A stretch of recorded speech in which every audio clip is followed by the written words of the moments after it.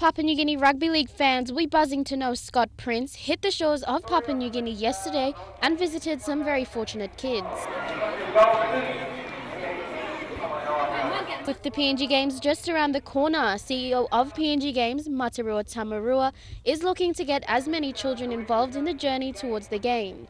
Scott's visit to PNG is to raise the awareness of the PNG Games.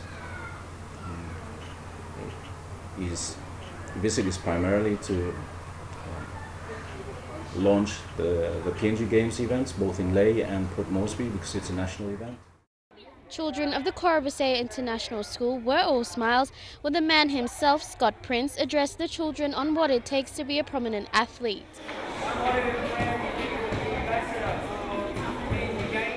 Mr. Tamarua said Scott Prince's school visits were their #1 priority, as the future of the Games lies in the hands of our children.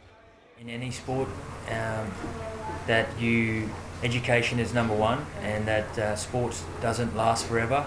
So it's important to have something to fall back on, whether you further education in terms of university or TAFE, or even in the workforce. And it's something that's really big in the National Rugby League at the moment, is that when you're coming through the ranks, when you're under 20s coming through, that you have to have some form of education, whether it's study or in the workplace. Prince acknowledges the untapped talent that lies within our shores and is eager to witness some outstanding results come November. Prince and Toya Whistle, both ambassadors of the PNG Games, will be working in collaboration to bring the Games closer to the people as they embark on their journey to the 2014 6th Pacific Games. Lorraine Genya, National MTV News.